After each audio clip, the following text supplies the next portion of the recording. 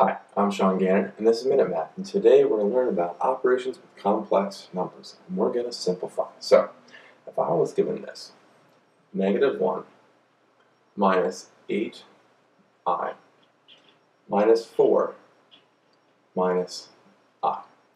Well, what we want to do is we want to combine our quote-unquote like numbers, okay? So we have a -1 and a -4. We can kind of combine these two together. So a -1 and a -4 come out to be combined to be a -5. And then we have a -8i and a -I, which is to combine together. We can almost treat it like they're variables, 8i and -I. It's a -9i. And so our final answer here, nothing else we can do to simplify, is -5 minus 9i. So let's quickly recap. We have -1 minus 8i minus 4 minus I. We want to simplify this, so we combine what we call our like numbers.